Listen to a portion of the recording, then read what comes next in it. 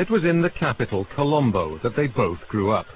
It's a busy modern city, teeming with traffic and people.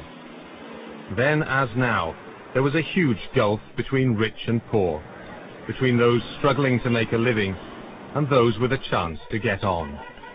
There was a huge underprivileged class of people who were almost on the brink of survival, of starvation even sometimes.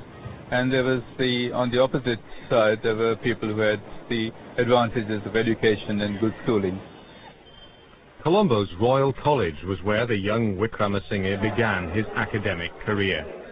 Modelled on the English public schools, it taught Latin and Greek, along with the sciences which became his life.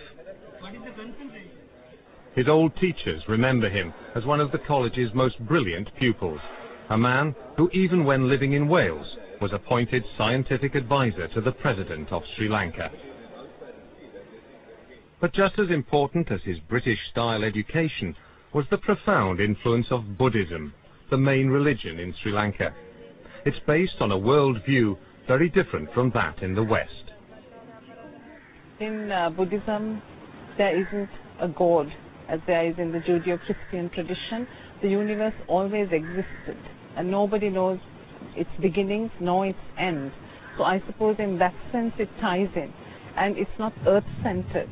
They think of a huge cosmic picture. So even from that point of view, I think it ties in. The Buddha himself is said to have taught on the site of the great temple of Kelaniya, and 2,000 years ago, scriptures written here described the universe as Buddhists saw it. There are descriptions of a universe filled with stars and with planets and moons circling around these stars, and inhabited planets.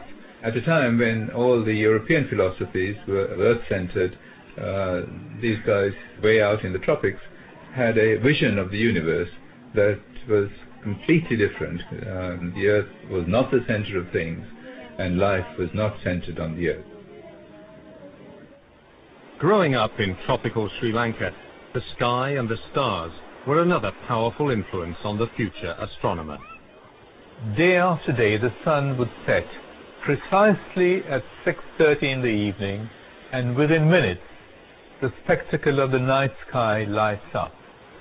There are millions and millions of stars that appear so intensely bright, and against that backdrop, one is almost forced to ask the question, where do I fit into this grand scheme of things?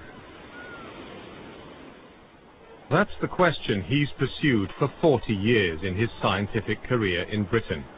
But he has an important friend and ally in Sri Lanka, Arthur C. Clarke, whom he met on a flight to Colombo in the 1960s. Their friendship is based on a shared belief in extraterrestrial life and a common interest in the evidence that man may not be alone in the cosmos. His ideas on life in the universe has always been encouraging to all of us who worked on life in the bigger universe, because here was a 20th century sort of visionary novelist saying the kind of things that we wanted to say, even without any evidence. After the break, how the evidence of the astronomer from Wales could prove that Arthur C. Clarke's predictions of life in the universe are true. Right.